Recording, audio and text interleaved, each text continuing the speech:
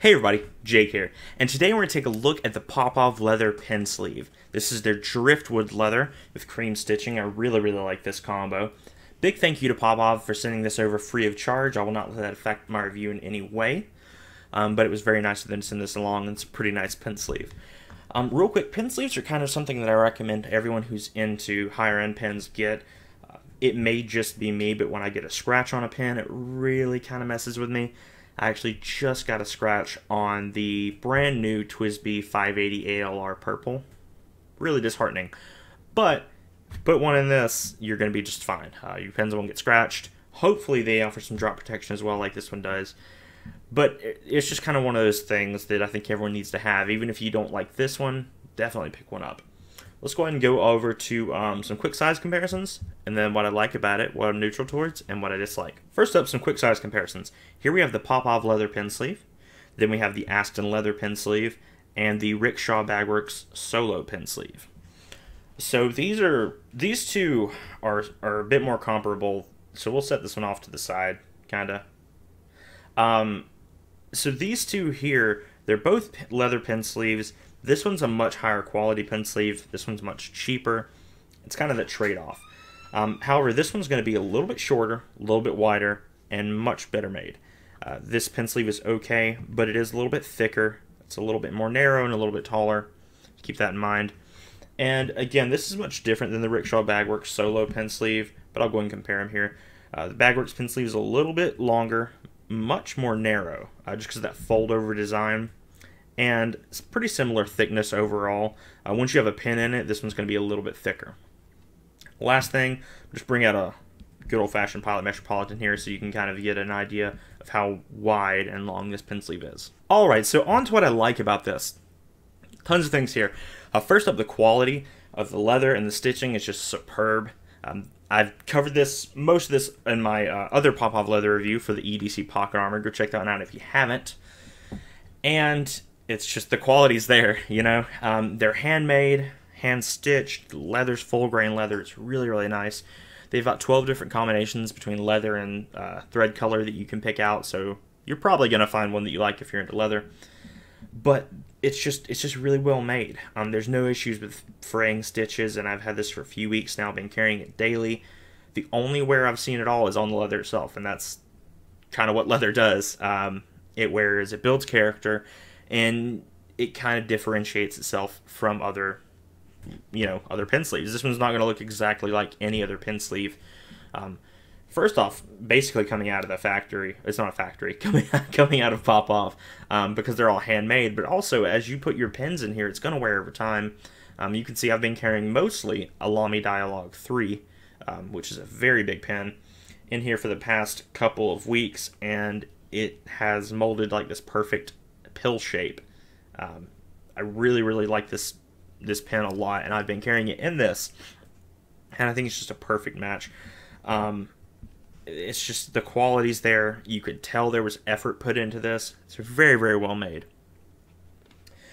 Another thing I like is how it's broken in. It was a little worrying when I got it. It just it's the same thing with the pocket armor. You know, I opened it up and I was like, I don't know about this. But after a day or so, they just get really good. Well, really not even that. As soon as you put something in them, you can tell. And you can see if I press on a little bit, it kind of morphs to that Lamy Dialogue 3 shape. But the leather's just broken in really well. It's really supple. It's really soft. It's definitely not going to scratch up any of your pens on the inside or outside. It's just really nice. I've really liked this as it's aged. Again, same thing with the pocket armor, and that could just be me enjoying leather, but it is what it is. Next thing up is the price. So when I get something like this in for review that a company has sent me, I generally don't look at the price at all until I'm finished with the review for the most part. So I kind of get my impressions of the price, take a guess, and hopefully it's there or lower. This one's quite a bit lower, actually. So I assumed this was going to be around $40, just because, you know, they're handmade. Basically when you order it, they make it. So they're all handmade. They're really good quality. The leather's really nice, and generally full grain leather is pretty expensive. just in my experience. So I really thought this would be around $40 or so, especially considering the amount of full grain leather they have in this. It's actually around 30 bucks, which is really, really nice. And on top of that $30, you do get free shipping to all U.S. and Canadian orders. They're actually from Canada. Popov Leather is based there. And you can check out their website. I'll leave it linked below with this exact pen sleeve if you want to pick this one up. But you can read a bit more about the company and stuff. But they also offer a lifetime warranty, which is pretty rare just in any product nowadays. It used to be a bigger thing back in the day. It's not anymore, but it's nice to know that this is expected to last you a lifetime. And leather's going to do that, especially when it's really well made like this. So I think the price is honestly a pretty good deal. You're running a bit high for a pen sleeve compared to most other brands. Like the Aston Leather is like 12 bucks. I think the Rickshaw Bagworks is like 15. But the leather in the Aston leather pen sleeve is nothing close to this. The craftsmanship's nothing close to this. The craftsmanship on the Rickshaw Bagworks is pretty good as well. I really like these. I have a few of these. It's not quite as high, but again, it's half the price.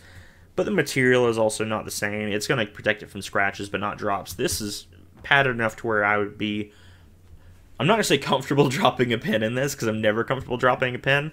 But if I had to pick any pen sleeve I wanted to drop a pen in, this would be it. Just because it's a bit more durable. Let's go and move on to the neutral. So first thing up on the neutral is the width, the size. I'm not really worried about the length. It's just fine. But when you put a... It's pretty wide. Again, bringing the Metropolitan out here, it's much wider than putting just a Metropolitan in your pocket.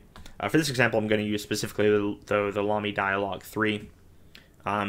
It looks like this is about 3 Lamy Dialogues wide, and it is. But when you put a pen in there, it's going to narrow out just a bit, maybe 2.5 Lamy Dialogues now. But the width is still there. Now, that's to be expected, and that's why this is in the neutral and not the bad. Because this is basically 2 sheets of leather being put together, there has to be stitching all the way around. The only way Rickshaw Bagworks is able to get around this is by folding the cloth over. Now, that's fine for some uses, and I generally prefer that more for pocket carry. But for bag carry, I generally prefer this more rectangular, stitched all the way around design. It's a bit more appealing to me. And it's a little bit wider, but it feels more durable. And the main reason for that is if you drop this on its sides, it's going to be hitting all of this material over here instead of just hitting the back. So that's something. But yeah, it is a little bit wider. It's not horrible in the pocket. I actually carry this in my pocket exclusively. However, I think for a bag pocket or a purse, this would be fantastic. My wife has several pen sleeves that are kind of the same shape. Probably going to steal this one from me at some point if she gets a hold of it. But she'll toss these in her purse and just, you know, I'm more okay with that because it doesn't let dirt and stuff get into the pen. But they'll protect it from getting scratched from her keys or whatever else, and it's pretty durable. And I carry a messenger bag daily, so having something with a little bit of padding is very, very nice to toss in there and not worry about it scratching my laptop or my laptop scratching it or whatever. So for a bag carry, I think this is fine, but for pocket carry, it's just a little bit too bulky. Same thing with the EDC Pocket Armor. Maybe offering multiple sizes would fix this, but again, then you're going to have the issue of, is my pen going to fit question coming up a lot more. And I can completely understand, you know, where that's coming from. And this size is a pretty middling size. I haven't had any issues with any of my pens fitting in it at all. They have a list of pens on the website that are guaranteed to fit in it, but I've tried my largest pens, which is the Lamy Dialogue 3 and the Pelican M805 Ocean Swirl, and I had no issues with it. Smaller pens aren't going to be super great. Kaweco Lilliput, Kaweco Sport, other small pens. Fisher Space Pen, not going to be great, but that's when you go to the Pocket Armor. But the size is okay. Again, leaning more towards bag carry than pocket carry, but it's not bad. The only other thing is, I wish this this lip came down just a little bit more so I could get access to the pen a little bit better. This is a really long pen. it's a little bit longer than the Pelican M805, so I don't have any pins that are long enough to where I can just reach in here and pull them out. Maybe the pilot penmanship, but I don't carry that because it's horrible. But it's just, you're gonna have to do some massaging here at the back to get it to come out, and it's normal on leather pen sleeves in my experience. The only one I've used that I don't have to do that is the Rickshaw Bagworks, but that's cloth. It's a lot more pliable. You can kind of slip it around. So maybe having this brought down maybe a stitch or two. I'm sure there's a reason they keep it this high. Maybe just for, retention. But maybe having that brought down a bit would help. And last thing, your pen can shake out of here, which is good for some people. Especially if you're carrying a ballpoint or roller ball and you don't care about ink getting everywhere. It's great. But your pen can shake out of here. Now, that was a Lamy Dialog 3, fairly heavy pen. This is a Pilot Metropolitan, and I'm not getting it to come out. So lighter pens, you're going to have to really, really shake them out to get them to come out. So most of your pens are going to retain in here just fine, but if there is a heavier pen that you're using, keep that in mind. Make sure you're sitting in your pocket, bottom side down. All right, on to the dislike.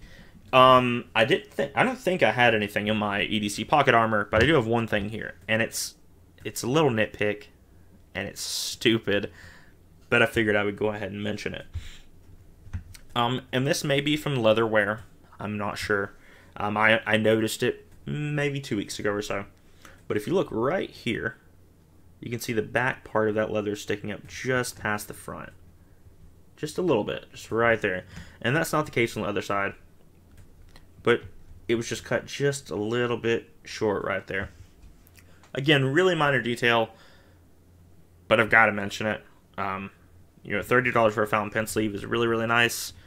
The quality is really, really nice. That is the only thing I can find quality-wise that I'm not super psyched about.